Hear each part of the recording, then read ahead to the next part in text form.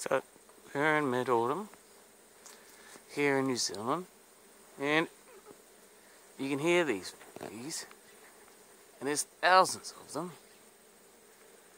And I don't know if somebody's got hives or if I have a wild hive in my hedge, but it's fun.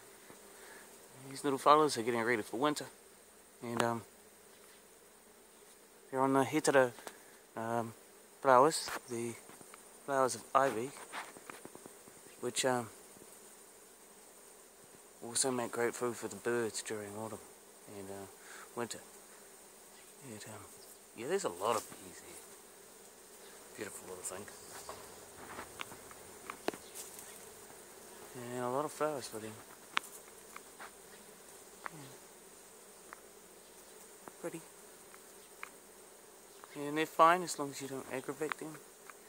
Yeah. Because sometimes we accidentally aggravate them by sitting on them or lying on them. This is a shame. It's very useful. And even though Monsanto says that they now have a winged ant which can do its same job, it's not the point. And they're members of the same family. They're Hymenoptera, but that's not what they were meant to do. After thousands of years, millions of years of doing what they do, that's what bees are for. And new flowers, when there were dinosaurs, flowers and bees developed together. Ants and bees have the same hive mind type thing going on. They work well together, but they're different animals, and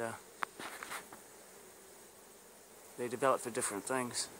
We need to carry on having bees. So pretty.